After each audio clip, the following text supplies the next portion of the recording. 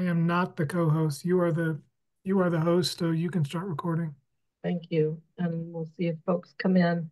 So it is April 9th, 2024. This is a regular meeting of the Community Resources Committee of the Town Council. We seem to have a quorum, so let me just read this and then we'll call to order. Pursuant to Chapter 20, the Acts of 2021, extended by Chapter 22 and 107 of the Acts of 22, and extended by Chapter 2 of the Acts of 2023, this meeting will be conducted via remote means.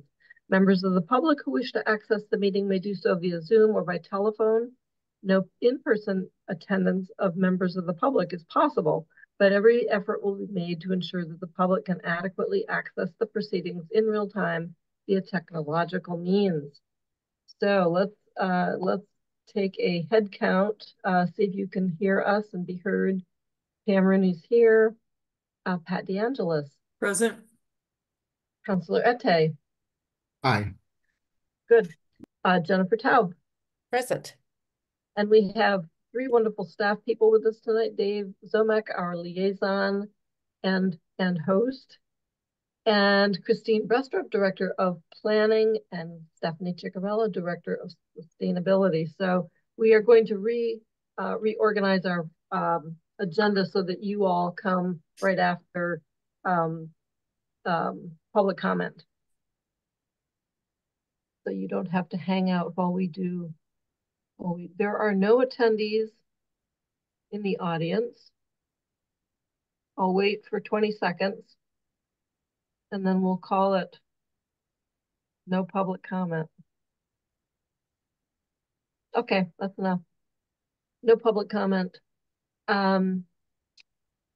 We will go to the action items, and Christine has a message she would like to share with us. And you might just give the background that you spoke with Mandy Jo as you had requested to just talk about strategies for organization of this document. Yes, good evening. I'm Chris Brestrup, Planning Director. I'd like to introduce myself to Freka Ette because I haven't met him before. Hello, Freka. Councillor Ette, nice to meet you. I know everybody else. So the last time we met was on March 26th, and we introduced the solar bylaw to the CRC as it had been drafted by the Solar Bylaw Working Group, and it was presented to Town Council last fall. The CRC has been charged with refining and preparing a draft document to present to Town Council for referral for public hearings. So following up on the CRC's discussion on March 26th, Stephanie Ciccarella, Sustainability Director, and I met with Mandy Jo Hanneke this morning to discuss the draft solar bylaw. We wanted to hear more from Mandy about her thoughts on organizing the bylaw, as she had started to talk about that at the CRC meeting on March 26th. Assistant Town Manager Dave Zomek joined us for part of the meeting, and we talked about a number of things. Mandy shared her thoughts about the current draft bylaw and how it could be streamlined and clarified. We talked about separating the material in the bylaw into topics, and some of which would be included in the zoning bylaw, and some of which would be included in rules and regulations of the permit granting authorities. We also talked about creating a boilerplate list of conditions that would be imposed or could be imposed by the permit granting authority on projects that they're reviewing. We already know that the Conservation Commission, the Planning Board, and the ZBA have lists of boilerplate conditions that they typically apply to almost every application. Conditions related to solar projects could be added as part of the boilerplate conditions for the Zoning Board of Appeals and the Planning Board, which would be the permit granting authorities for solar installations. In addition, this morning we talked about preparing a cover memo that would explain what the bylaw and regulations and conditions are meant to do and how we separated the topics and why. The cover memo might also contain some of what is now in the intent and purpose section of the solar bylaw. We discussed how to incorporate requirements related to battery energy storage systems, both as standalone installations and as part of the solar array, as part of a solar array. the people who met this morning, it was a small group, but we would like to recommend incorporating the requirements related to battery energy storage systems into the solar bylaw, so that we would all have everything in one place. We discussed consolidating requirements related to certain topics. And this is not an exhaustive list of topics, but it's kind of illustrative. So we have vegetation requirements, we have setback requirements, we have reporting requirements, and we have a number of other requirements. So Mandy's suggestion was to consolidate those requirements. We also touched on the topic of consolidating definitions related to solar installations into Article 12 of the zoning bylaw, and that's the portion of the zoning bylaw that deals with definitions. Most definitions from other sections of the bylaw are contained in Article 12. The only deviation to that kind of rule is in the FEMA floodplain overlay district section, which is Article 16, where we included definitions in the body of that article, because much of what is contained in Article 16 is governed by state and federal requirements. We discussed the topic of ecosystem services, which is one of the definitions in the bylaw. And that is noted as something in the draft bylaw that the solar bylaw seeks to maximize. There were questions about this term. What does it mean, and how do we measure whether we have maximized these services or not? There's also a list of guidance documents that is included as resources in the section on stormwater management, erosion, and sedimentation control. And we this morning thought that these could be included in the memo or in the rules and regulations rather than being included in the bylaw, since they're really resources more than requirements or limitations or regulations. Let's see, at the end of the meeting, we proposed that the CRC consider developing a package of 4 documents. And these would be to bring back to the council. And one would be the draft zoning bylaw on solar installations, including battery energy storage systems. The second would be draft rules and regulations to add to the ZBA and planning board rules and regulations. A third would be draft boilerplate conditions that would be used by both the ZBA and the planning board when they were reviewing and permitting solar projects. And the last one would be a cover memo.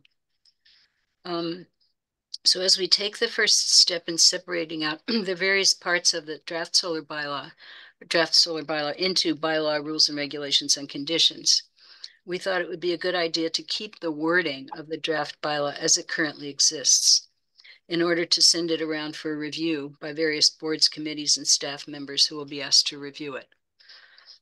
Then we would take their comments and recommendations and begin to revise the language of the bylaw, rules and regs, and conditions. We look forward to working with you on this project. Thank I you. can send this memo or this list of notes very around. nice. That would be great. I was writing really quickly. Yeah, I've got a Thank whole you. page already. I know, me too. Just share the document. So That was an amazing summary, Chris. I feel like I was at the meeting. They said you No. were. It was really good. I have a quick question. Yep, go ahead. Chris, you said moving the intent and purpose sections into the memo, and I was talking to Martha Hanner, and she thought that some of the nexus statements were put in there, and I don't know which it should be. I'm not, the nexus statements were put in for the state so they could understand why we were doing this, so that it wouldn't, how it related to health, safety, etc. And it wasn't just whimsical stuff that the town wanted. So I'm just asking about that and which way. It's too early to know which way we'd go, but. is this a conversation or should I raise my hand? No, raise your hand, then I can make sure that you get counted, but don't wait for me. Yeah, Chris. Yeah, so I think that the nexus statements and the intent and purpose are 2 different things. And you're right, Pat, that the nexus statements were put in there to bolster or support the regulations that we might have, particularly about forests and farmland. And we didn't talk about taking those out and Okay. putting them elsewhere. We talked about the fact that the intent and purpose section of this bylaw is really long. It's like a page Yeah. and a half. And so some of those things could be, you know, summarized or consolidated or put into the memo rather than having them all in the zoning bylaw because they're Yeah. supportive rather than regulatory or. Thank you for clarifying that for me. I appreciate it. Good, Jennifer. So if it's in the memo, does that stay with the document? So to speak? I mean, You with the bylaw? with the bylaw, yeah. Or It wouldn't be part of a, Yeah. it wouldn't be part of the bylaw. It would be part of a packet that the town council receives, and then it would be part of that, you know, set of documents. But typically a memo, you know, when we send zoning bylaws to town council, we write a memo, and then the town manager writes a memo, and those are not included in the bylaw that's eventually adopted, but those are things that could be accessed later on if people wanted to read them. and we'd be asking the permit granting authority to do whatever would be in the memo. Yeah. Or to consider doing it. We can't Yep. require them.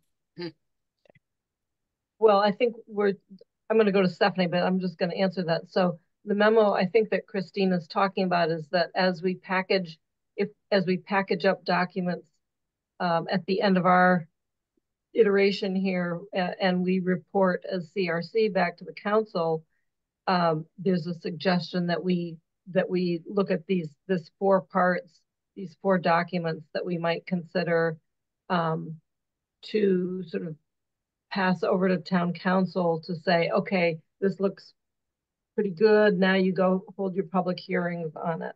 So I don't think our memos are going to dictate anything that's actually content of the bylaw, if that's what you meant. Yeah, okay. It's just a guidance or an introduction document, I think. Stephanie, you have your hand up. Yeah, I just wanted to add to that the idea is that the memo will be part of the record. So as you stated, you could access that information later, but also because there are several guidance reference documents that don't really have a place, as Chris mentioned, in the bylaw itself. I mean, one of them, in fact, even references guidance from Minnesota that really doesn't belong in a Massachusetts bylaw. So the idea is that they would be incorporated into the memo so that they can be referenced later, but also so that we can try to maintain the work of the solar bylaw working group in these respective documents. So the idea is that we're not taking and changing all the language, we're just synthesizing, organizing, and creating really the appropriate place where some of these things should go, like the regulations and the boilerplate conditions. Those things are definitely things that we want to ensure that the original language is at least available for review, but in a place that makes sense and doesn't have everyone feeling like they have to completely unravel the bylaw itself. David. Yes, I was just going to add, I was part of the conversation this morning and very impressed with Chris's summary. But I really liked I wanted to just comment on, having the meeting this morning with Mandy as the CRC wanted us to do. It was a very iterative, nobody came in with this preconceived notion of how the conversation would go. And I think it went really well. And I like this package, this family of documents. We have a lot in the document that was transmitted to the council. And I think to some degree, taking a little time to pull out those elements, not lose any. We're not talking about losing any of them, any of that hard work that happened over 18 months or so, but trying to figure out, okay, what goes under the bylaw, what goes under rules and regulations, what goes under conditions. And then the memo, to me, as has been indicated here, kind of sets the stage for transmitting it to the council, how it was arrived at and all of that. But those first 3 documents, I think, we can tease, with all of us can tease out those elements that belong in the bylaw, belong in the rules and regulations, and then belong in the draft conditions. So, I think it's going to be very interesting, and we're going to learn a lot through the process. So I'm excited about it. Good.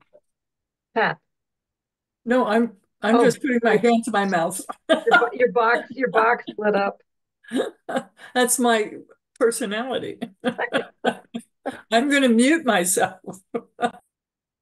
I think it sounds like a very sound approach. And what I was going to ask is, for the benefit of all of us here who are on the committee, I wondered if, Christine, you might give us a couple of examples. So we've talked about rules and regulations, and that was sort of the intent of having a discussion with Mandy, was to see if some of these pieces might come out as from the bylaw and show up as a rule or regulation. So in our town bylaws, we have, for instance, parking regulations. Article 7 is parking regulations. What are the elements that you might have talked about that fall under that category of rules and regulations? So we have a long section of submittal requirements in our draft solar bylaw. And we also have submittal requirements in the rules and regulations of the Planning Board and the Zoning Board of Appeals. So we can take many of those submittal requirements and move them to the rules and regulations of the ZBA or the Planning Board. We can have them, separated out from all the other rules and regulations, submittal requirements, but they are more appropriate to be put in the rules and regs than they are to be put in the bylaw. Now, that's not to say that there weren't examples. I looked at a lot of examples of bylaws throughout the state, and there were certainly examples where towns and cities did have requirements, submittal requirements in their bylaw. But having thought about it now and having heard Mandy talk and discussed it this morning, I feel like those things really are more typically found in rules and regulations. Okay, so I'm looking at our list of the categories that are in the draft document, and that was 17.04 submittal requirements. And so there was quite a list. Would that include things like special requirements or design standards? Or is that better in the bylaw itself? I think design standards are more typical to be in the bylaw itself. The submittal requirements, like you said, is in 1704. And, a lot of it is existing site plan. And then what does the existing site plan have to include for a solar installation? And what does a proposed site plan have to include for solar installation? Documentation about access and control of the site. In other words, whoever's going to build this thing, he needs to show the town that he's got access to the site and he has control of the site. A plan for operation and maintenance. So those are things that would be more appropriate to put in the rules and regulations than in the bylaw itself. An access plan. How about monitoring? Monitoring, I think, should be in the bylaw. Yeah. Stephanie. Yeah, I just wanted to point out that, the idea was also that there are some of the items really speak to conditions as well. So we'd have the regulatory document, but then the special boilerplate. And I'm looking specifically at the requirements regarding soils management and conservation on farmland. I mean, that whole section just screams of primarily regulatory and special conditions. So I think we could go, I think we don't know exactly which items would be specifically regulatory and specifically conditions until we really sit down with it and start to tease it apart. Yep. Good. Any questions from the council? Jennifer? So yeah, just so what Stephanie I'm just trying to think of how we do it as a committee. So like trying to go through and tease out those items. It just seems like you got a lot done in a meeting this morning that could take a whole committee much more time. So I'm just trying to think of how we organize our work to be, most efficient. Well, I wonder if it would make sense for staff to take a stab at this first and try to tease those things out. I think, primarily the bylaw is the biggest focus. I think the other documents are accompanying documents. So maybe starting with the bylaw and at least getting the bylaw in some kind of shape and form that would be more easily reviewed by the committee. And then the other sections would probably follow, because I think my guess is this is not going to be a very quick process. So, there'll be plenty of time for those other things to be reviewed and come back to you. And Chris may want to comment further on that. I think that we would have to reassure people that the things that we're taking out of the bylaw aren't getting lost. So it would kind of have to be parallel effort to refine the bylaw, but then also show people, okay, well, we're taking this out of here, but we're going to put it over here. So it would be like showing them maybe not a refined rules and regulations, but a placeholder or a basket where we're going to place these things until we get a chance to work on them in more detail. So in other words, just not to have people fear that we're losing certain aspects of this. Thank you. Pat. Yeah, I mean, it feels to me like once we recommend a final version of the bylaw to the town council, all the rules and regulations, wherever they have been moved to, need to be approved as well. And you're saying they're not going to get lost. But so it does seem this group ultimately needs to be working on those as well. Mm-hmm. And I think you're saying that. I just want to make sure. Yes, the rules and regs, though, would be adopted by the board that has those rules and regs. So you're saying that the council wouldn't vote on the rules and regs, the planning board would? Normally the planning board. Which means they could change them. Which makes me very uncomfortable. So Chris, why don't you do sort of a quick step-by-step of what you're imagining? So make sure that Pat has her pieces still in that mix. Yeah, I'm not sure I don't think the town council has a role in adopting rules and regulations for the planning board or the zoning board of appeals, but you would receive these documents as a package. So you would see that, well, here's the bylaw and here's the proposal to put these things into the zoning board of appeals or planning board rules and regulations. And although you wouldn't approve them, you would then see them move along to either planning board or ZBA for their adoption. So that's how I understand why you're uncomfortable, because that means that the town council doesn't have complete control over these things.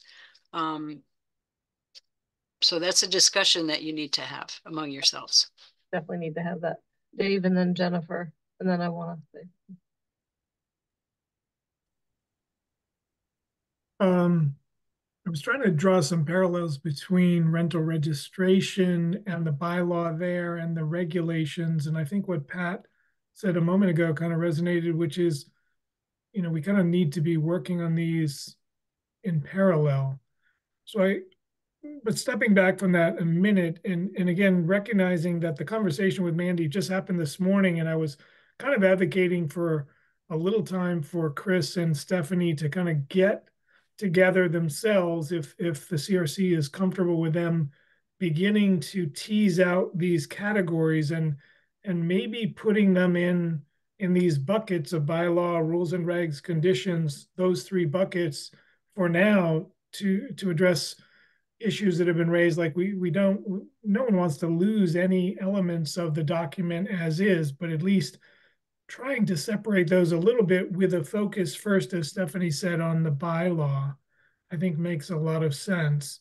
I also wanted to just kind of put something aside for a moment, because I did want to come back to battery storage, because I think, what we recognized this morning is that battery storage was not a major emphasis of the solar bylaw working group.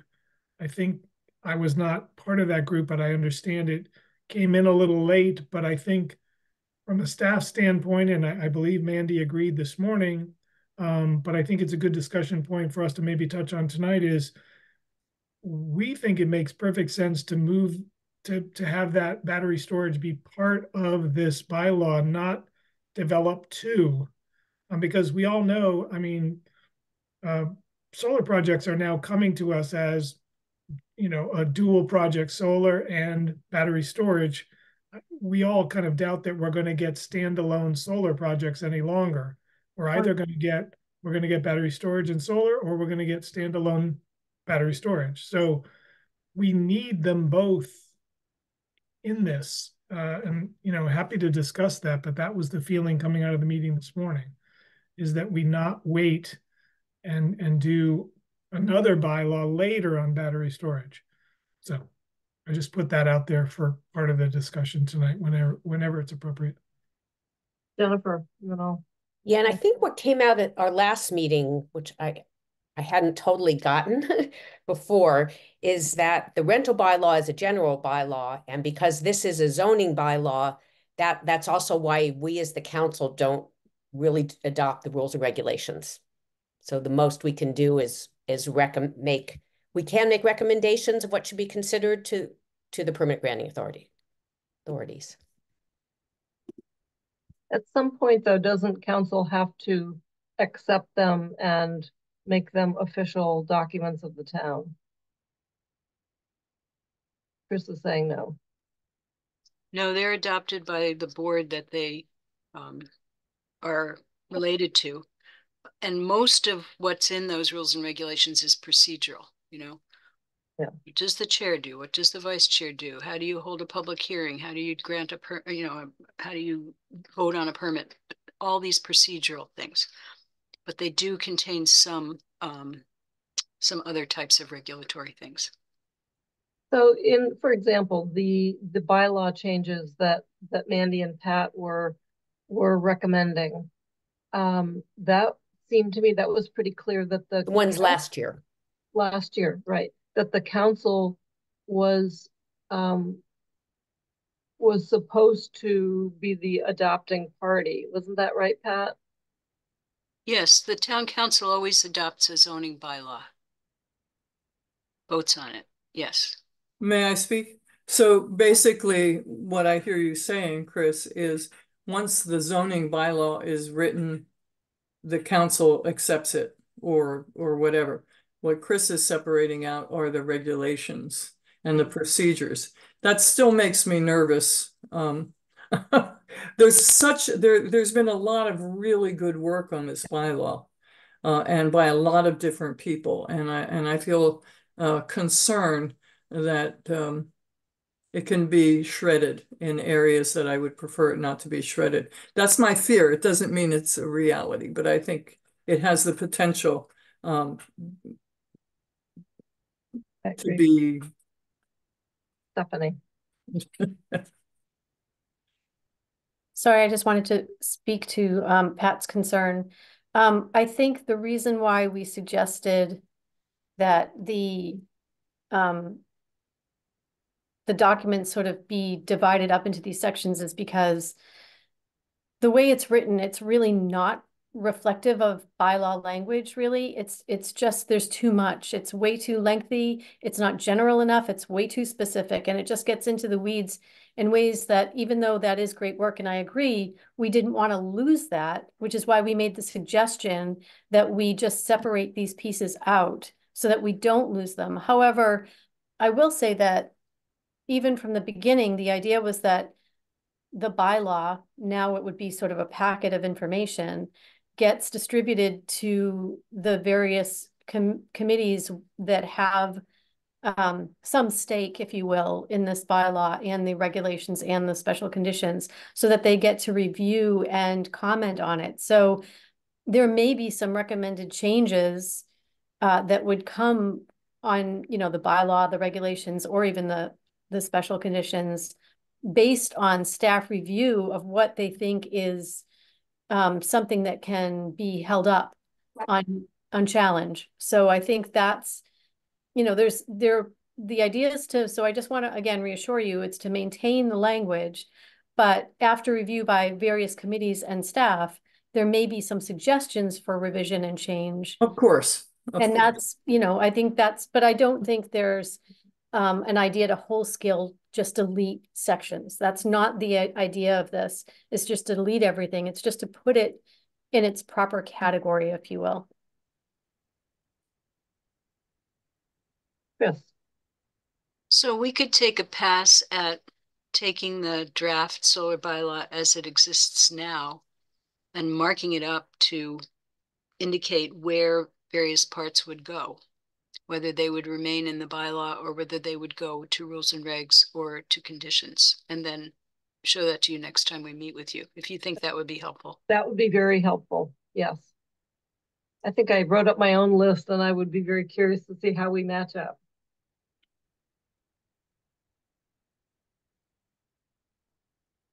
Sorry. I'm gonna actually, while we're talking about this, I'm gonna open up the floor to, we have two participants, and I know they're both engaged in this conversation. So I am going to ask if either of them would like to speak. And it looks like Martha Hanner has raised her hand. So I guess I'm the host, aren't I? So Martha Hanner, let's bring you in. Can you unmute? Yes, thank you for letting me speak. I admit I got in a little bit late because I thought that this item was further along on the agenda. I know. And but I must say, as a former member of the Solar Bylaw Working Group, I'm very concerned by what I've heard, and that, you know, a couple people went off and, you know, had a discussion, made some decisions. You know, where is the transparency? And you know, when we did the bylaw, yes, maybe there's some details like how high do you have to put the hedge for the border, or, you know, things like that. But there were a lot of points that we based on experience in other places, plus some what's in the state documents and in other zoning bylaws from other towns, that I would be very concerned to have be relegated just to regulations. And one of my concerns in a very general way is these arrays are large areas of land, right? And what often happens in any kind of construction project is the first step is the contractor comes in, levels the land, you know, digs up everything, scrapes off the topsoil, and gets all ready. So it's an easy job. And I've seen two cases right here in the neighborhood where I live, right down on Wildflower Drive just this past month. A developer came in and completely clear cut a section of land right next to where it drops down to a stream bed, and it turns out it was illegal. He had no permit.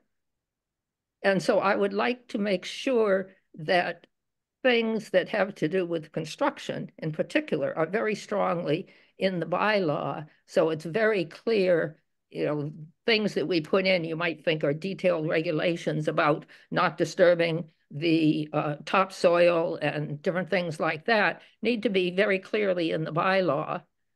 And so that's just an example of some of the details we went into in discussing different topics.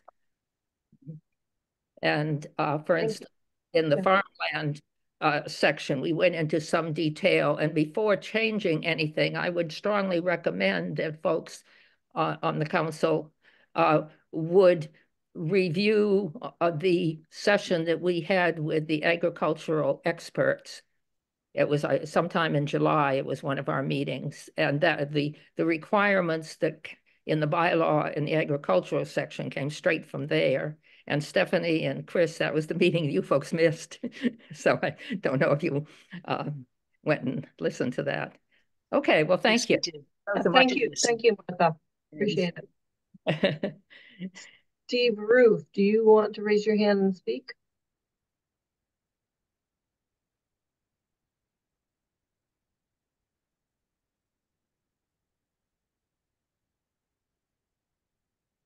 Can you hear us? Can you unmute? There you go. Yes, thank you, but no, thank you. I don't have anything to say. I'm just enjoying listening to you guys get into the weeds and figure out how you're going to process this complex issue. So thanks and keep up the good work. Okay, thank you. Thanks for attending. Okay. Sounds like we're at a point. So I've heard some. Can we move them back into the audience? Yep. I'm not sure I know how.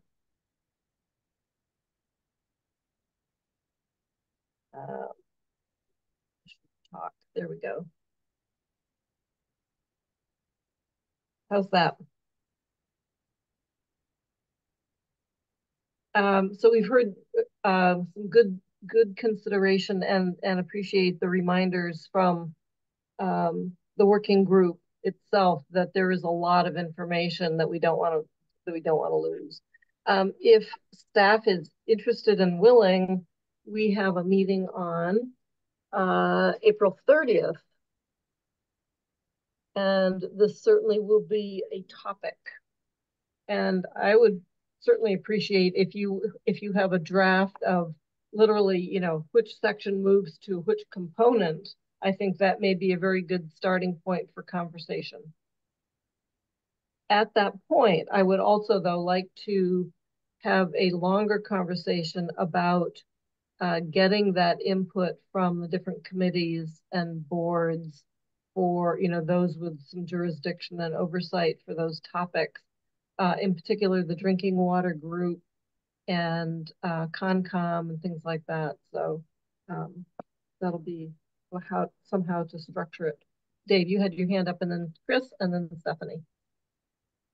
Yeah, thanks, Pam. Two thoughts. One is that I guess my thinking would be I don't know where you were going with getting feedback from those other groups, but wouldn't we wait until we have some drafts on that? I mean, it seems premature to get them involved at this point when we're just drafting, right? I mean, this could take. I'm trying to say, let's be ready to talk about that, not necessarily have them all Perfect. already have their input. That's great. The other thing I just wondered, we didn't touch on battery storage, and I kind of put that out in the meeting, and I just wondered, you know, if people had thoughts about, and you know, again, I was not as involved clearly as Christine and Stephanie and some members here in the working group, but I was curious what your thoughts are on including battery storage in this process. Does that make sense? You know, is that consistent? Is that, you know, I think we're also trying to be efficient here and, you know, and get a product, you know, that we can all be supportive of and proud of as quickly as possible and not have to come back. You know, there's so much to talk about with regard to, you know, solar. We talked this morning a little bit about, you know, the impacts of as Martha indicated, you know, clearing land, erosion, but also battery storage has its own unique set of conditions and concerns. But I would hate to kind of leave them lagging behind and have to catch up with battery storage. So I'm just curious if others. Let me hear from Chris and Stephanie, and then get some responses from the counselors. So I wanted to say a couple of things. One, I wanted to reassure Martha that there was nothing going on behind the scenes. The CRC agreed last time we met that a small group of us staff people would meet with Mandy Jo and hear from her what her ideas and concerns were about the draft bylaw. So we did that this morning, and then I gave a pretty lengthy report to the CRC before Martha joined us. And I can send my notes to Martha, to reassure her that about what we reported. So I feel like, we said everything that we said this morning in this meeting, and the CRC has heard all of that. So I just don't want Martha to think that we're doing things aside and then not making them public. The second thing is I wanted to say we already have a battery storage bylaw that was drafted last fall. And it was based on a couple of other battery storage bylaws that we had become acquainted with. Excuse me, you can come in. And so I can send that out to all of you. And I think some of it is redundant with the solar bylaw as it's drafted. And that's why it seems to make sense that we could combine the two. So I'll send that out to you and you can review it between now and the 30th. And meanwhile, I'll take a crack at marking up the bylaw that we have now to say, well, this could go to rules and regs and this could stay in the solar bylaw. The other thing is that you all have control, we don't have control. We're making suggestions to you about what we think would be appropriate and how to manage this process. You could take the bylaw exactly as it is and send it on to town council, but that's not what you were charged with doing. So you were charged with putting it into a format that makes sense, and that's organized, and that, will be appropriate. So I don't want you to feel like you don't have any control and that we're telling you what to do, because that's not our intent. So anyway, that's all I have to say. Thank you. Thank you. Stephanie. Yeah, I also wanted to reassure Martha that our proposal to separate out the regulations and special conditions were an effort to maintain the language and the work of the committee so that it doesn't potentially get lost, because the bylaw as written, as much as it is wonderful work, it's also not reflective of the rest of our zoning bylaws and the way they're written. So we didn't want the language to get lost, and which is why we suggested that an accompanying regulation packet and special conditions packet be assembled, because it maintains that, and that essentially this is a packet of materials that go together, so they're not lost. And I was also going to recommend, in terms of process, that I'd be happy to work with Chris on separating out the elements and working with her on that. I can work with her together, and then I think once we go through that and you review what pieces and parts we're proposing to put into these other documents, that we actually do that. And what I propose maybe is that working with Chris can outline them in the document, but that maybe I can then pull them out and actually have a draft of those documents as separate documents, so that you have one document that shows what would be pulled from regulations and special conditions, but then you also have the regulations and the special conditions as standalone documents in the bylaw to review kind of at the same time, if that makes sense. Yeah. Can I just ask, if you do that, that you keep at least the current numbering system in a way, so that we can track what was originally 17.08 and where does 1708 show up? Where does it end up? That would be helpful. And then you can rename it, but some reference to that original numbering would be very helpful. Right, as this will be just a draft, then it would be easy to just sort of have, a sort of parenthetical locator of where it came from. Good, thank you. Sure. Councilor Ette.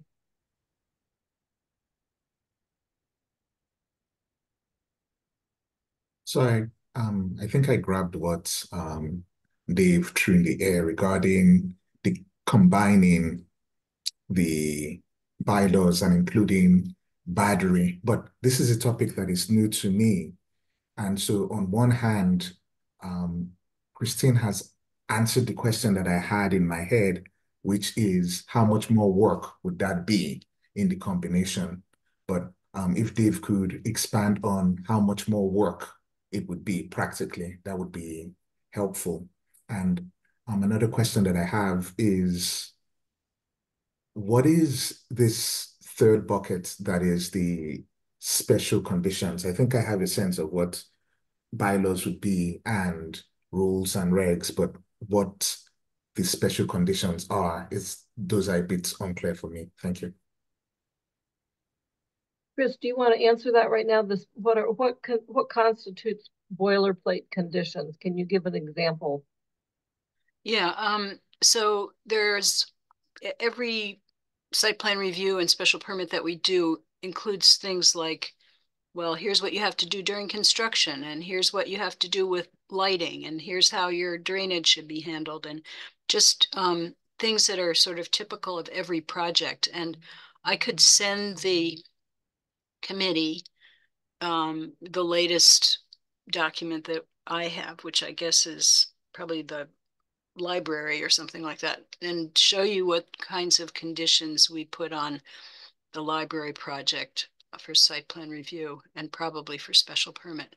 And that would give you an example of the kinds of conditions that we put on. And you can see that some of them are particular to that library project, but some of them are typical things that go into all application decisions. Would that help? I think it does. From what you've described, it then seems that special conditions are more aligned with regulations than with the bylaws. Mm-hmm. Okay, thank you. Pam, could I address Councilor Ette's? Yeah, and I actually put my hand down accidentally. I think the answer is, I don't have an answer. I think I would defer to Christine and Stephanie, who were much closer to the solar bylaw working group process. I just posed it out there this morning and posed it here to you now. It's just in my mind, it's hard to separate these two. And I guess I would ask them to either comment tonight or think about that between now and the meeting on the 30th. What are some of the pros and cons of having parallel bylaws, and what does that entail not only for staff but for you all and the council? Can I respond, Jennifer, to that?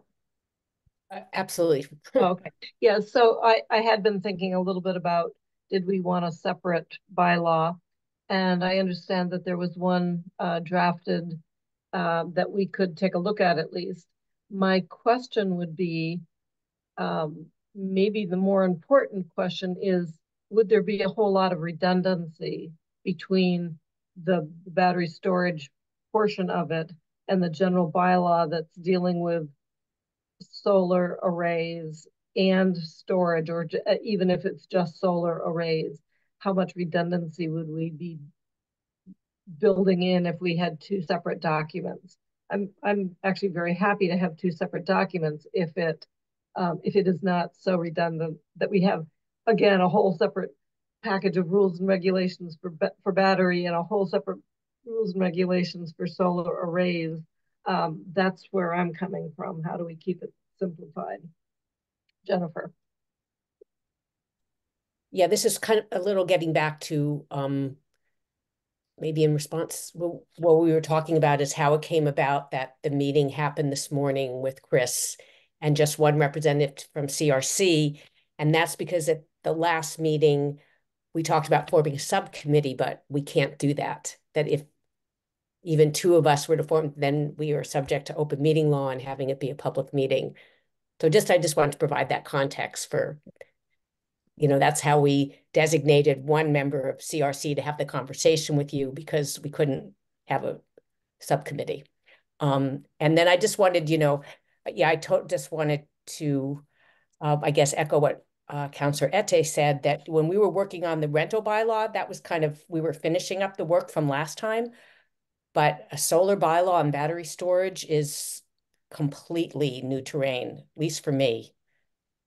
So yeah, Chris, I'd love to see the special conditions that for the library, because I'm excited of working on the bylaw, but it's totally new territory.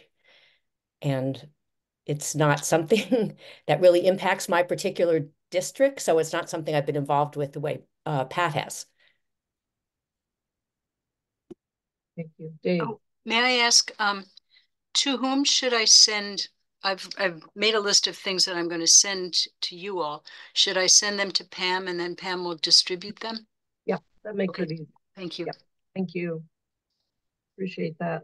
I'm just going to jump in quickly, Pam. Yep. And again, I don't feel like I have a strong horse in this race of two separate bylaws, but something, you know, Pam, you said about redundancy. And so in my mind, I'm thinking about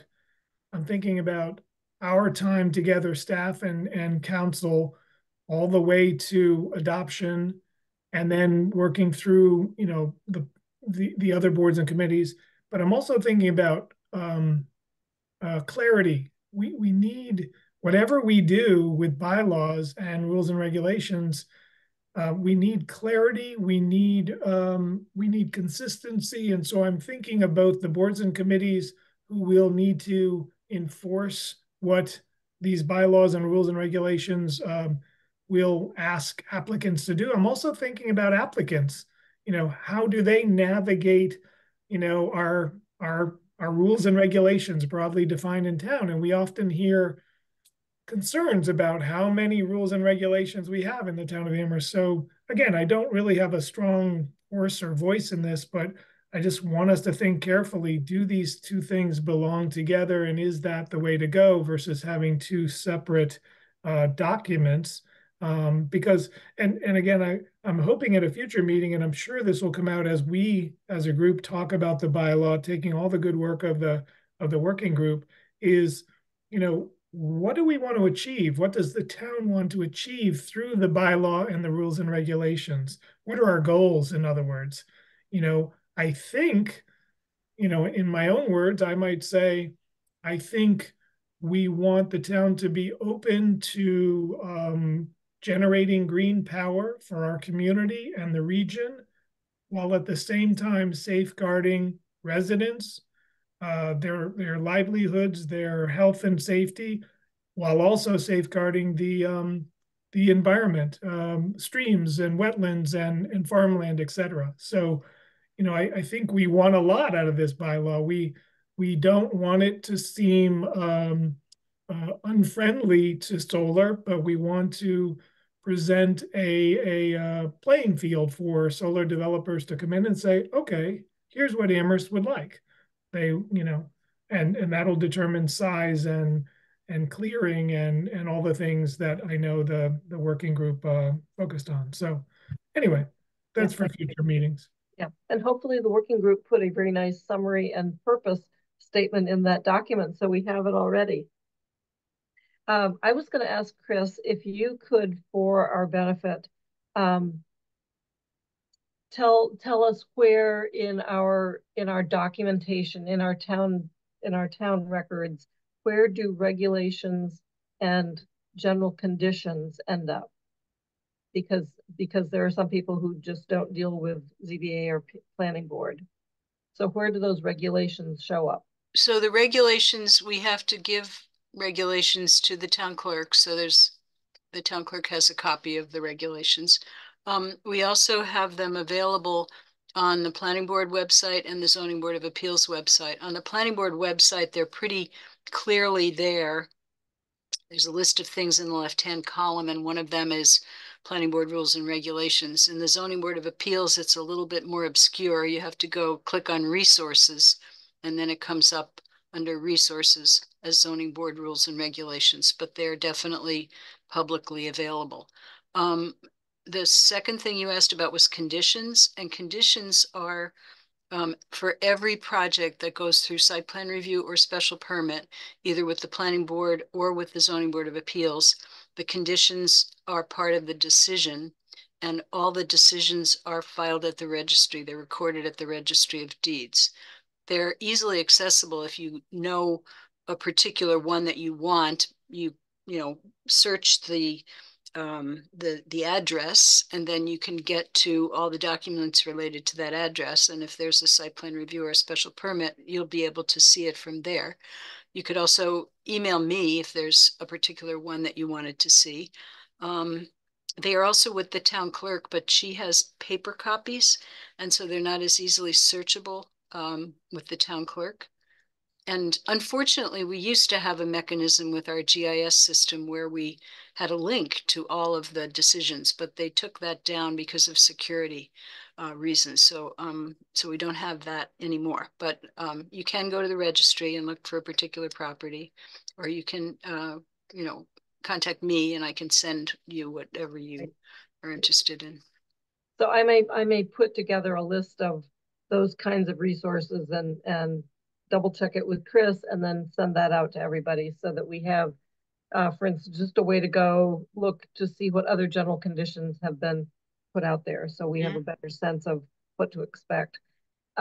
Stephanie, and then I think we're kind of wrapping up this conversation so you all can go home. Thank you, Pam. I just wanted to say with special conditions, I think the idea here would be that there would be a boilerplate.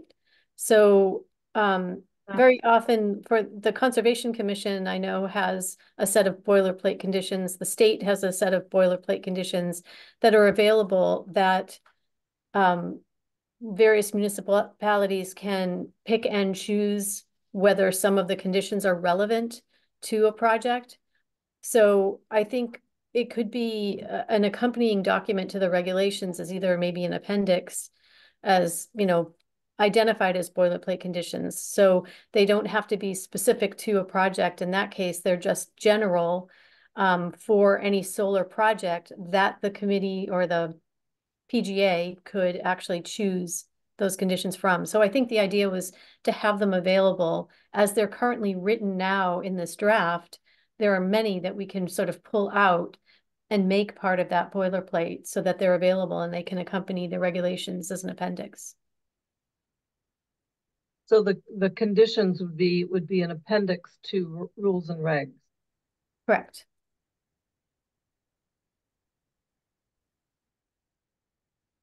Great.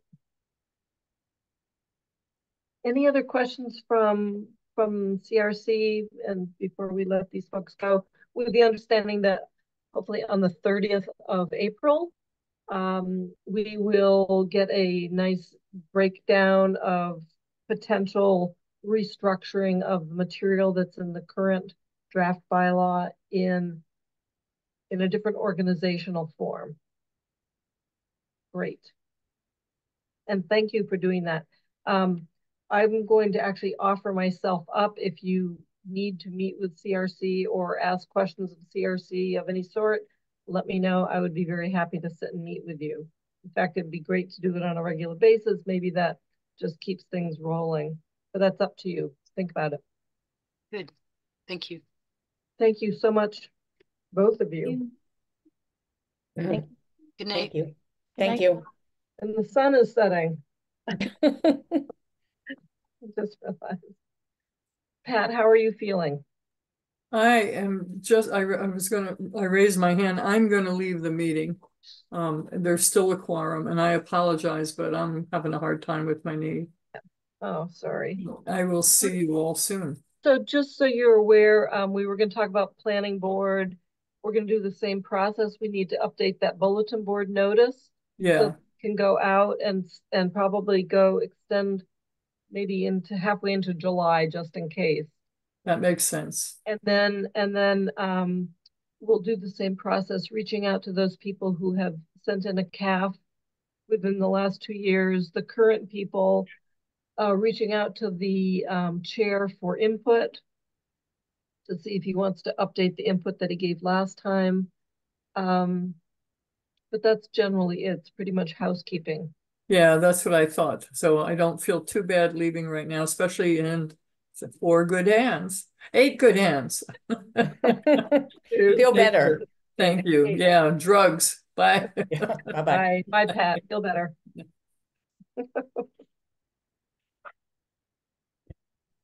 So you just got the speech. Yeah, I might leave you as well if you're just going to talk about board interviews. I don't think it's not something I would generally. Our feelings won't be hurt. Yeah. That's fine. So I guess I am the host. Is there anything I need to do at the end besides just stop the webinar? stop recording, stop the webinar, and you're done. As much as I would like to spend this evening, last evening, there's meetings tomorrow and Thursday night if anyone would like to join us. There's Conservation Commission tomorrow night and Housing Trust on Thursday. So we should all look Fun for never stops. Dave, All thank right. you. Have a Appreciate good it night. very much. Good Good night. Very good Bye. conversation tonight. Thank you.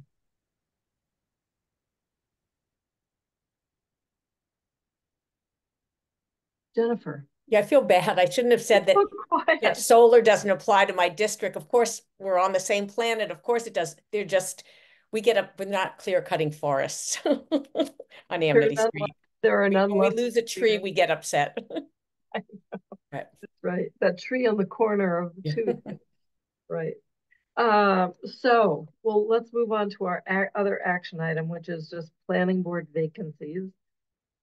I kind of spelled out everything, but I think I did put in the SharePoint, and I don't know if they got posted on, the public forum. Did you all see those documents? I don't think they're in the public forum, but Okay, so then they're just simply sitting in our SharePoint site. Councilor Ette, do you have access to that, of course? The SharePoint. Yes, I do, and I have. Yes, I took a look at it.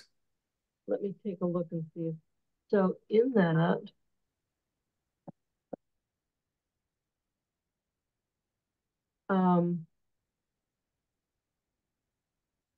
let's just pull it up because I would like us to review the planning board notice. So I'm going to actually pull it up and share it if I can. so I'm not seeing it in mine. I put it in, well, it says planning board bulletin board notice 2024. So let's see if I can share screen. Sorry, I'm not more fluent about this. I think it's this one.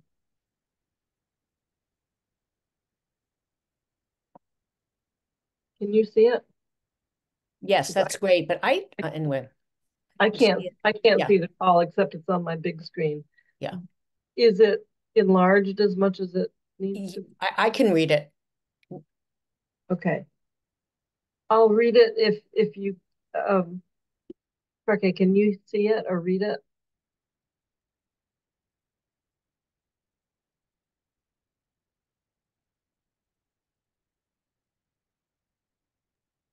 My mute button disappeared, so I was looking for it. Yes, so it is in my folder and I can see it here. Thank you. Oh, but okay. So can I just read it quickly? And I think the only thing I changed was who the current chair was, because it used to say Mandy Johanneke, but it's basically we'll be filling two impending vacancies, seeking residents interested in serving, currently accepting applications interested in serving on the planning board. Applicants should have experience with aspects of planning, development, design, architecture, construction, zoning, and/or real estate. I would put in law as well. The town council is especially seeking individuals of diverse backgrounds, including those who have no prior municipal government experience. For more information, read the information handout that we typically provide them. If you're interested in serving, fill out your CAF. And those who, this is the weird sentence though, those who have submitted a CAF expressing interest in serving within the last 2 years do not need to submit another.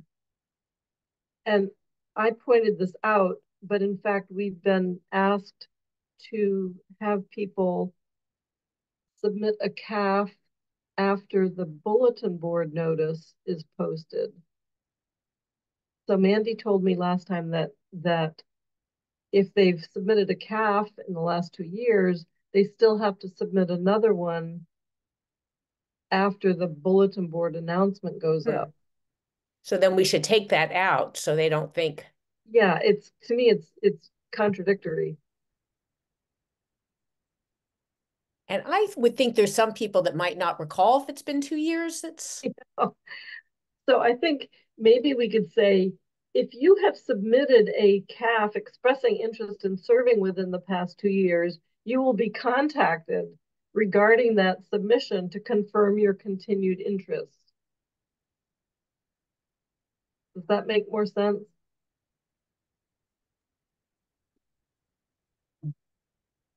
Councilor Ette? And given a formulation that leaves open the possibility that upon this contact, you may be required to submit it again. Yes. Okay. Yeah. That seems clearer to me. So those who have submitted may be contacted regarding the prior submission. Okay. Yeah. So we will strike that. Yeah, that would be helpful.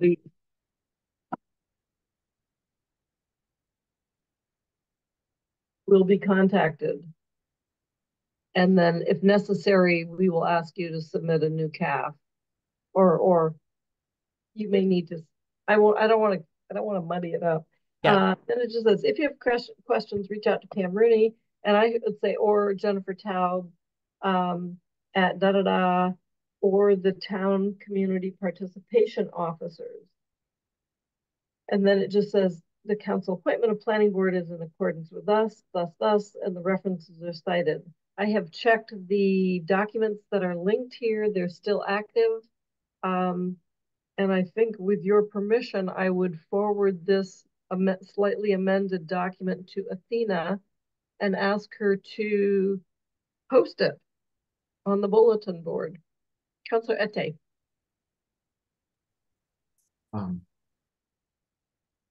Simply a matter of style. Those who have submitted a CAF expressing interest in serving within the past 2 years will be contacted regarding but since those. So, could we say, if you have submitted a CAF within yes. the last 2 years, you will be, okay.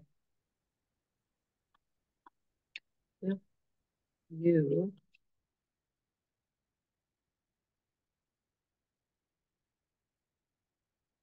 If you have submitted CAF within the last 2 years, comma. Oops. Comma. You.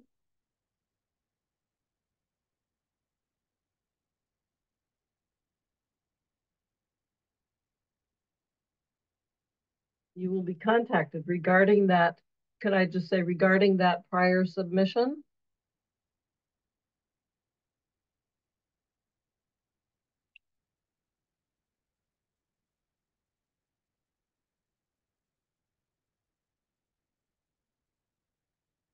Confirm your continued interest. So Jennifer did that with all the ZBA people. She said, are you still interested in serving? We're going to need a statement of interest, etc. Jennifer, you got your hand up. Yeah, so just so I actually think you sent out the initial letter on the ZBA and then I took it from there. So just to confirm, this has to be posted for a certain amount of time before I can write to the people for whom we've already received CAFs, or I could do that right away. I'm trying to, Mandy would know this. Yeah, I'll look. I don't want to take up our time here, but it's everything, it's a requirement how long each phase of the process has to be. I guess what I'm trying to figure out is as long as this gets posted on the bulletin board, she could do it, probably by Friday, right? Or by Thursday even. Once it's in the bulletin board, it's visible for people who are looking around, looking for opportunities. But B, it just means that we have opened the door officially to seeking applicants. And right, so my next question is, the seats will become open on July 1st. Could we potentially have them filled by then? Yeah. I mean, we should be able to, right? Yeah, right. So if we have two positions, I'm going to ask both of those people if they are interested in renewing. And so either way, they still have to be considered along with everybody else. So it's not just a shoe back into the slot. So we would like to have the interviews in June. Yeah, yeah. We could do it with time to go back to the council. Yeah, end of May, early June. June gets really, really busy. So if we targeted for trying to get it all done in, mid-May, that's actually about the time we did it last time. It was May. Okay. Okay, thank you. Okay. Yeah, it starts over, but there are fewer people. Right, there's only 2 openings, so. Yeah. But it would be nice to have 6 applicants at least. It'd be great. It'd be great. Great. Okay, so I will save that. I will make those changes and then send it to Athena. Let's see if there's any other document. The planning board guidance, selection guidance.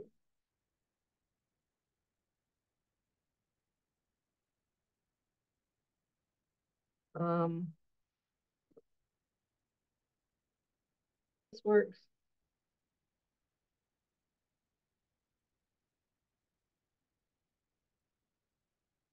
I've been doing it.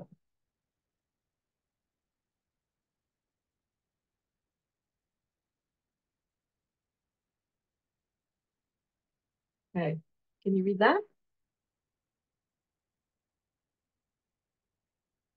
So it's criteria for a healthy and effective body.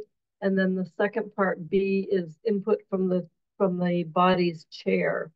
So maybe when I write to the body's chair to ask if he's interested in reapplying, I will say at the same time, to save time, would you, do you want to update any of this for the minimum qualifications? How's that sound? It sounds good. We won't. One Yeah. fell swoop. Okay, so I will ask for the chair input. Check, check. Okay, and if there's a little bit of change, we'll just adopt it as revised on a whatever date. I'm guessing we could accept this on the 30th.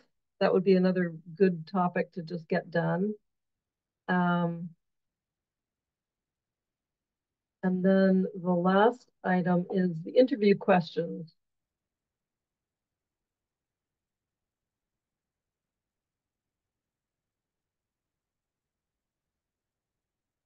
Oops, that's not it. Is that it?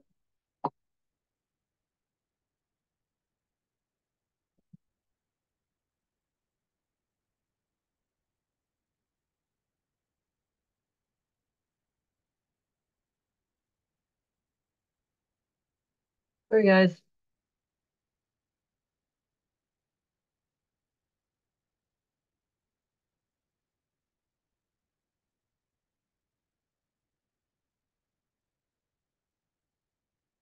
I'm sorry, it's picking up the one that I had before. What can you see? Just the 2 of you. Okay, so we're gonna start again. Share screen. There it is.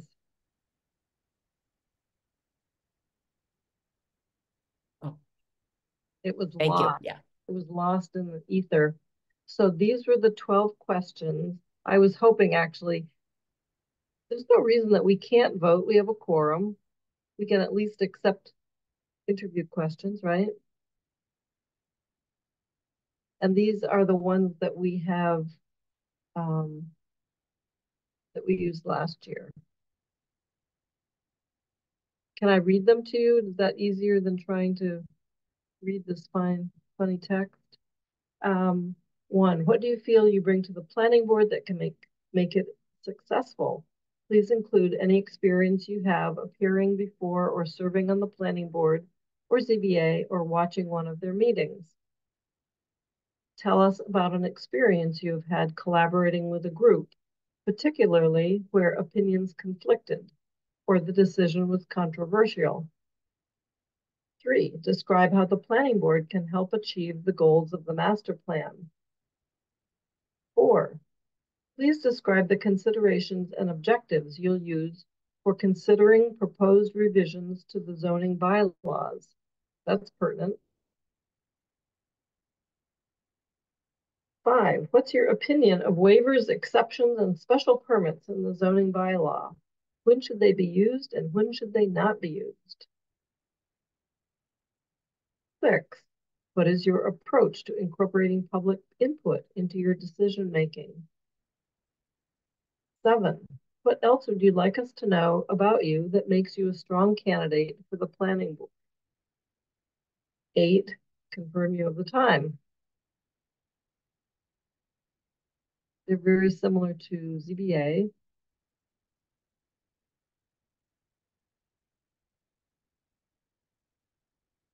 Any thoughts, Councillor Ette?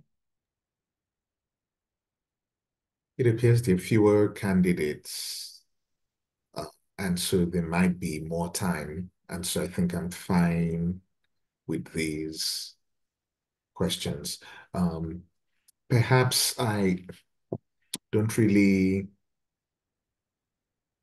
I'm uncomfortable expressing my feelings. And so question number 1, what do you feel you bring? I think I'll be fine with what do you bring? As you, are you feeling it is an appropriate question or an inappropriate question? Oh no, I think it is appropriate. I just if I'm sitting down for an interview, I want to be out of my feelings as much as possible. And so I'll tell you about what I bring. Yeah. Should we take out the word, what do you feel you bring? And Yeah, just what say, do you what bring? do you bring? That's perfectly okay. It's No, clear. you're right. It's there's no reason for that to be there.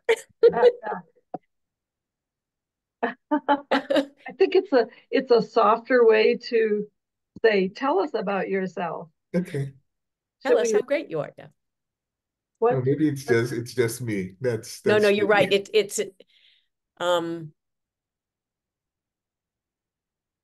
How about if we said, what might you bring to the planning board that can make it successful?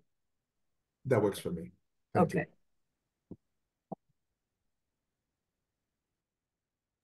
But I have my window open and it's very noisy. Oh, really? Can you hear? Okay. No. Okay.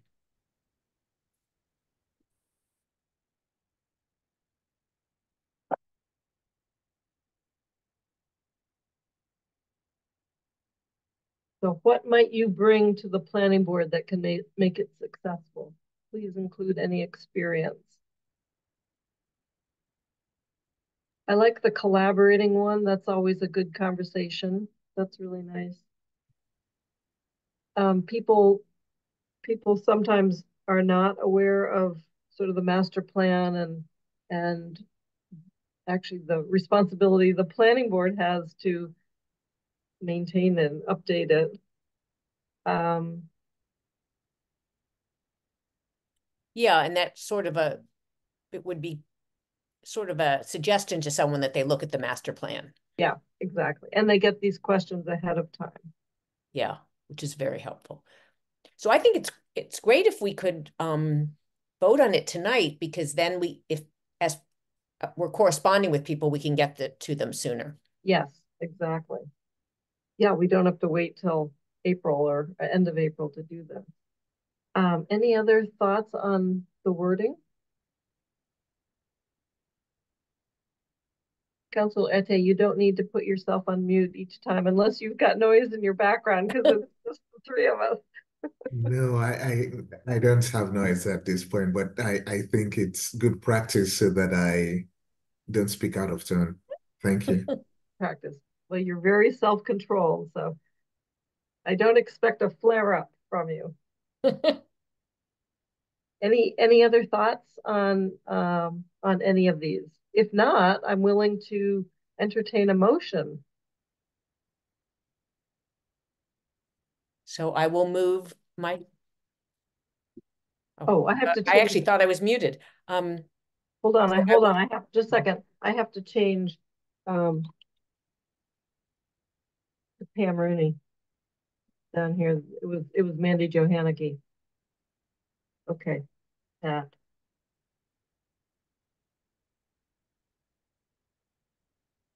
Okay, so there you see it.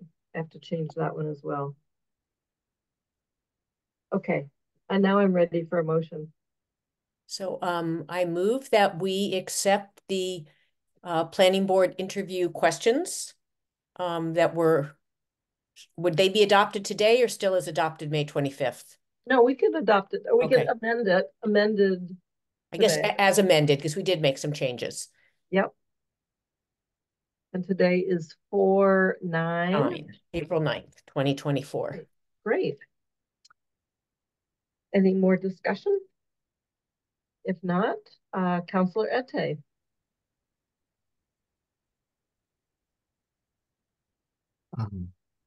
Since it was a motion, was this supposed to be a second? There is, yes, thank you. I second. Second, excellent, thank you. Keep us legal here. So we'll go to the vote. Councillor Ette, now that you've muted. Yes. Jennifer Taub. Yes. Pam Rooney, yes. So it's unanimous. We have adopted the interview questions. It will be for whatever date. So I'm very sorry, but it's gonna be whatever the new date. Oh, today's April 9th. Yeah. So this is amended.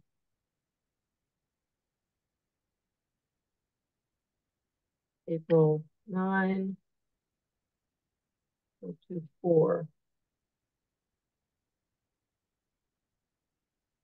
Great. Okay.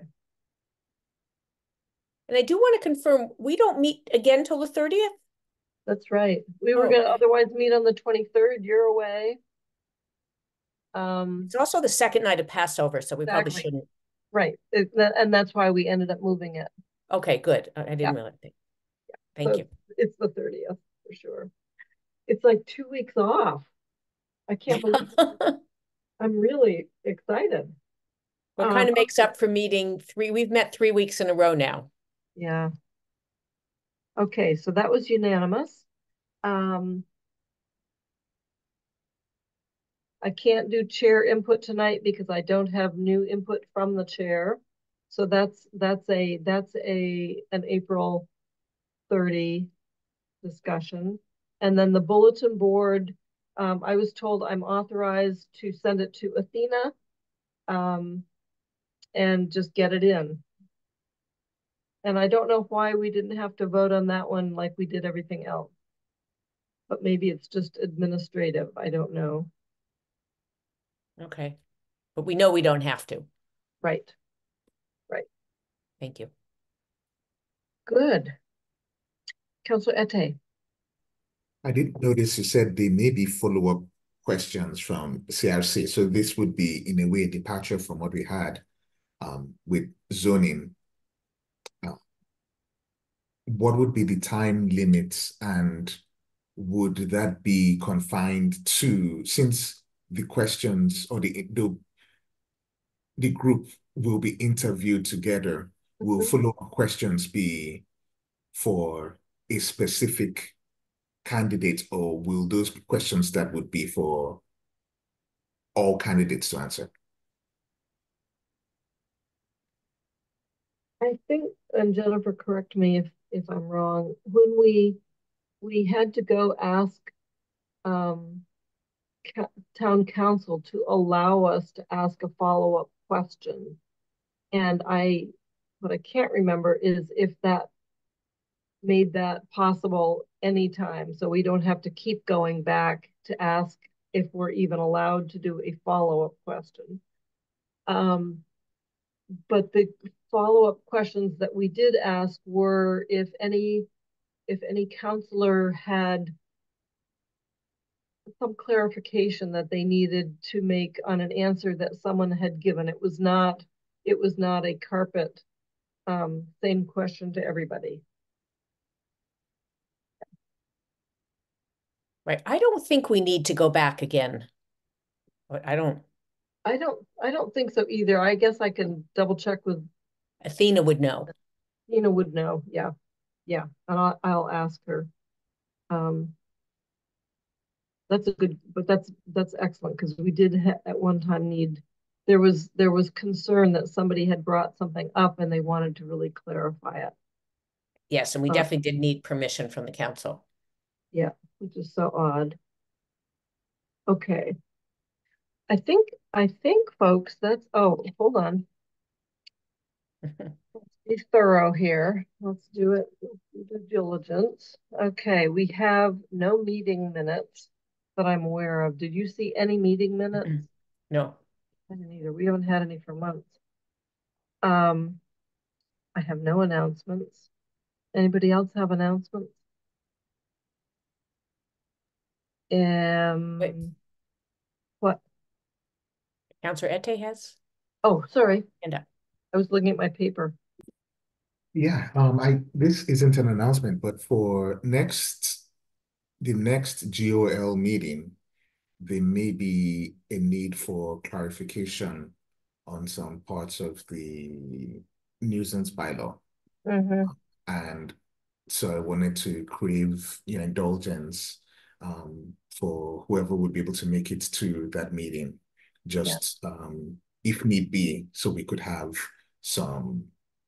ask some questions and get a few answers. Okay. Jennifer.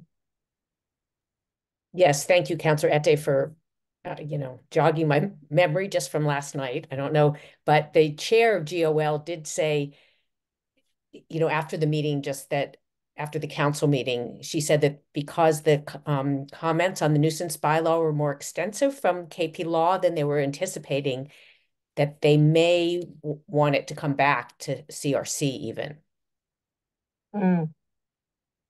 But maybe if, if somebody's at the meeting if the questions can be answered at GOL, maybe it wouldn't need to come back to CRC. I'm not able to be there on the 18th. Wonder if Mandy Jo is able to be there on the 18th.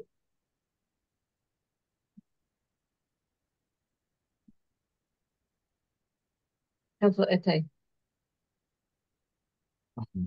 It may not be necessary, but it would be preferable. What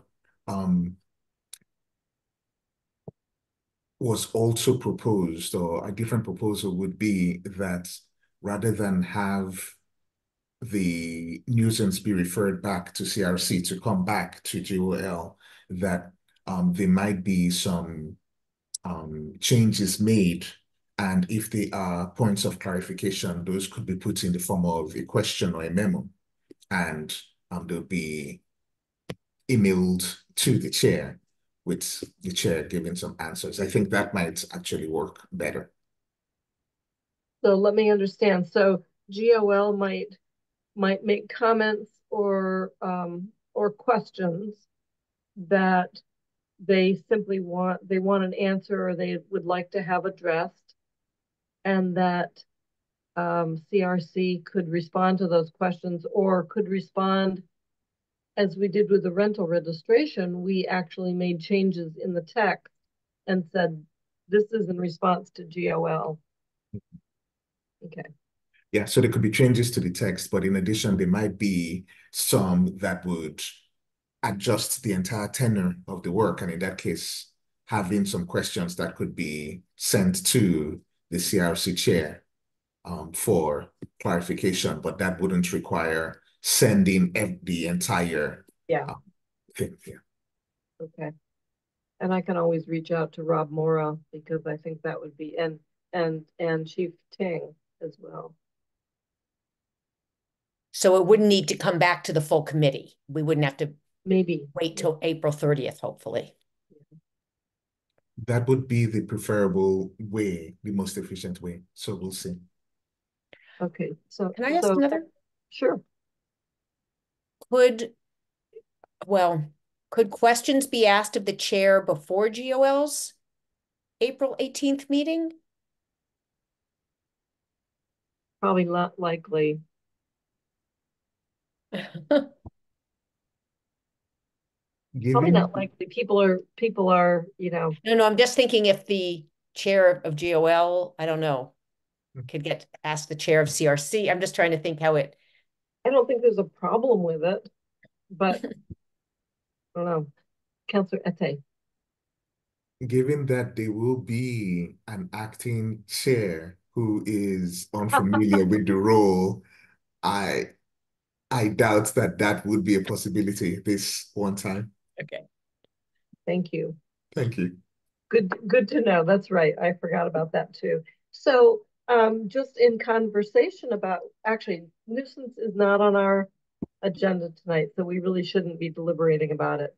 But that said, I think I will ask around to make sure that somebody can be there on the 18th to answer questions. As you being chair, I think it would be helpful if you reached out to Athena and said, could we have Rob Mora and possibly Acting Chief Ting attend that GOL meeting to discuss this? I think when I read, I shouldn't be deliberating. Anyway, I didn't think they were. KP Law was referring to things that we actually had in the previous bylaw, so that in fact hadn't been changed.